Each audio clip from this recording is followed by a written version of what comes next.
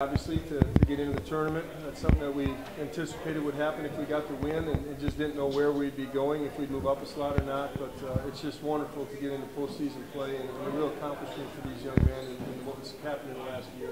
Coach, what does it mean to the program? You guys have obviously been here since 2012 to get to this playoff. Talk about all the work that's taken to get to this point.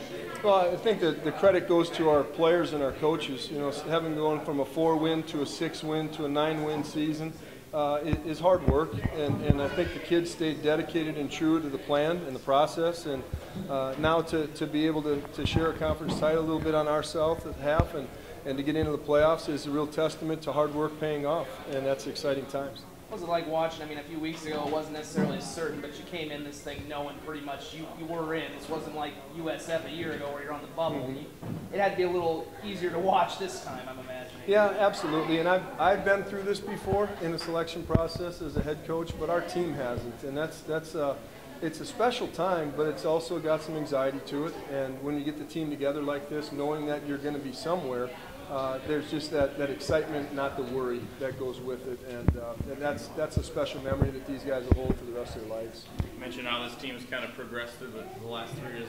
Obviously, Trey has really stepped his game up in that time. Talk about his play this year. Well, this Saturday was a prime example. You know, that's no easy feat to have that many yards in the game. But more importantly, is Trey's leadership. He really has grown up as a player, and I've been saying this since fall camp. He's been a student of the game. He masters our offense, and when he needs to improvise, he does so in a pretty exceptional fashion. So I just think he's really a tough matchup for some people. And yes, he makes some mistakes just like a lot of other quarterbacks, but when he plays to his top of his game, he's a difficult player to defend. You've kind of been eyeing this team. I think you mentioned something about them being 2 and you being 7 at one point. I mean, you kind of had, I know they've obviously lost somewhere along the way, but have you kind of been keeping a tab on this team? Well, the first regional ranking that came out, we were 7 and they were 2. So I just took some looks at it, and I coached out in California, so I'm a little bit aware of what Humboldt's about from my past. But that was 3 weeks ago, and all of a sudden everything changes. So we're going to have to do our homework. We got to get film exchange done tonight. Our coaches won't be sleeping for 2 days, breaking down what normally half of it's done already.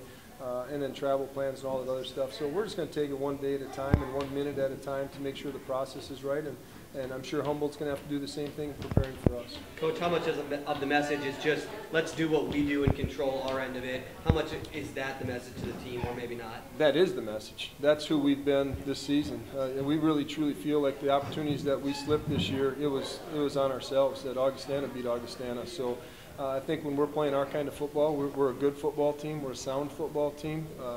And that's just who we got to be. We got to worry about what we do and be our best. Don't worry about someone else's. Like I told the players, you know, we don't have to be the national champion Saturday. We got to be better than Humboldt.